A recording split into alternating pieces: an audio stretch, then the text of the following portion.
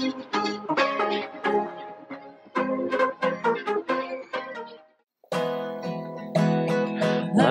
your ABCs with all your buddies. I'm Miss Jillian. And I'm Pastor G. Jesus loves you, and so do we.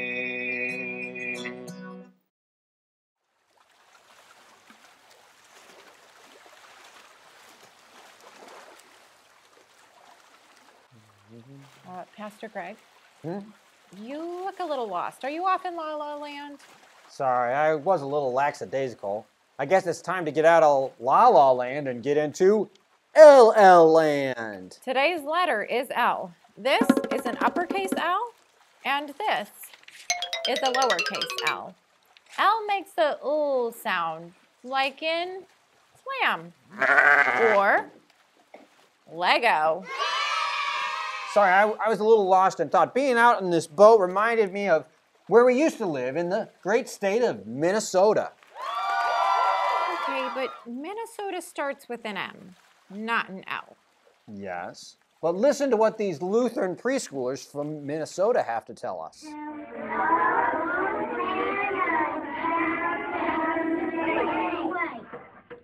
Oh, for cute.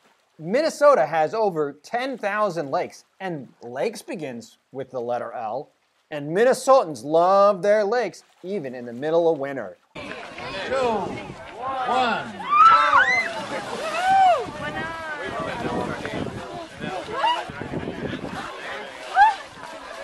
Oofda!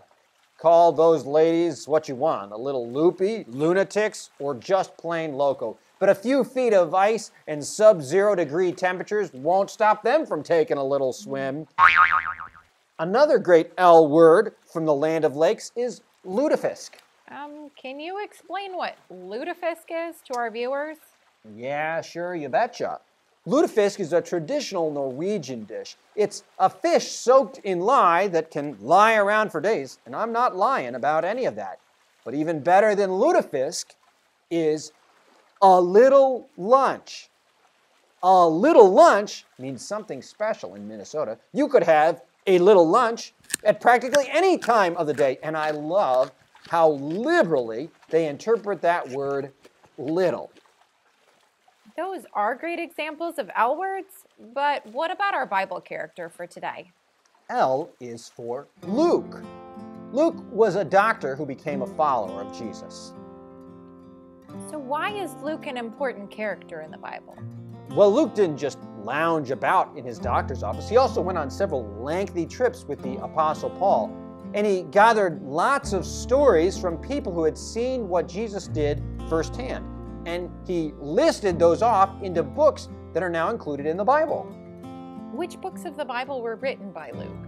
The first book is called the Gospel of Luke, which tells stories about Jesus being born, Jesus healing other people, Jesus healing us all through the cross, and Jesus coming back to life again even after he had died. Luke also tends to write stories about ladies like Mary and Martha. The other book is called the Acts of the Apostles, which talks about how the first disciples told everyone they could the good news of Jesus.